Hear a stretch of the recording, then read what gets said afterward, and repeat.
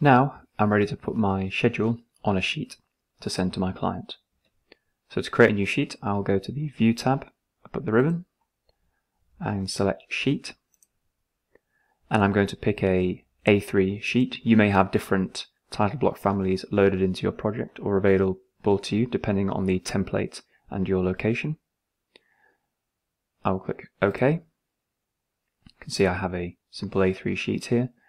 To get the schedule onto the sheet, you simply click on the schedule, then hold your left mouse button down and drag the schedule across. You can see how there's a little move and plus sign. Let go of the left mouse button and you can then place the schedule wherever you like. So I'm going to position it sort of in the top left here, so at the start of my schedule. And you can see how from the formatting lecture, this area is in square meters. So actually I want to change that back to horizontal, but this is just to show you how you can see the vertical heading orientation. I don't have to go back into the schedule. I can simply left click once on the room schedule in the project browser, and then you can see how the properties appear here. I can then click on formatting,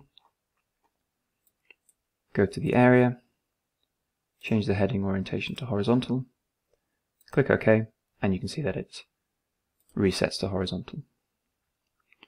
Now obviously this schedule is too big for this sheet when it's all lined up together, but what I can do is I can split the schedule. So if I split the schedule, I can select it. You can see there's a little zigzag symbol in the middle, which if you hover over it says split schedule table.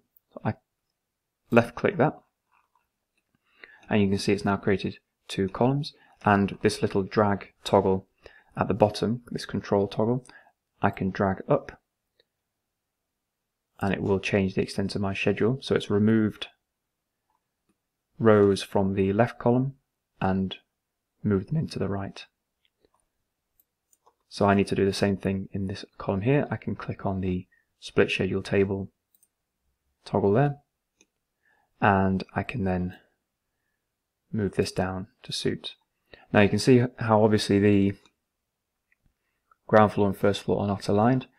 So what you can do is subtly click Control and drag this. I'll have to drag this down so that effectively I've got a blank line underneath and it brings up the first floor here. So it's now in line. I can do the same with the second floor. Click and drag, and you can see how the second floor is now aligned.